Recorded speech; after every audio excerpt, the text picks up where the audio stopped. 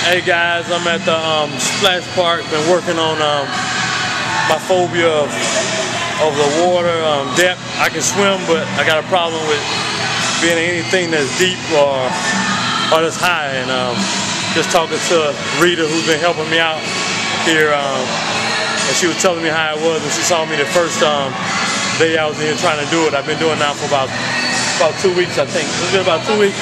Or 2 weeks. And what were you saying?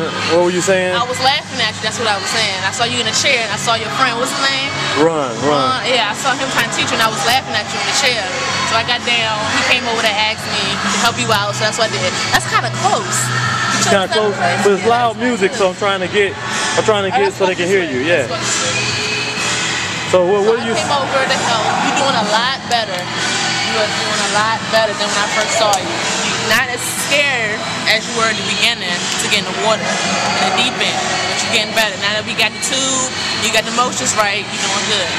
Gotcha. You're doing good, you're getting better. So yeah, by the end of this month, you will be ready. You get it down pat. Okay. But she had me doing a lot of desensitization stuff. She throwing water in my face. I've been like a little kid. But you was acting like a little baby. Acting like a little baby. Acting like a little baby. Like the water and different stuff like that just really bother me, irritate me.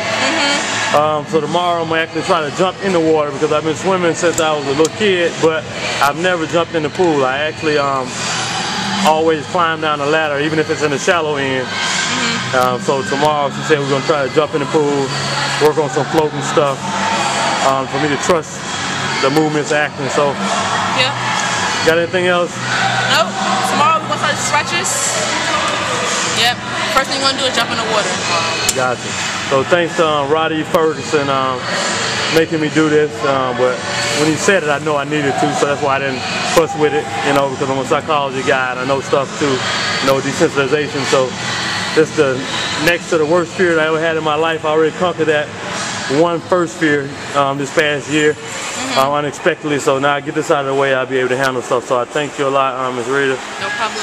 All right. See you tomorrow.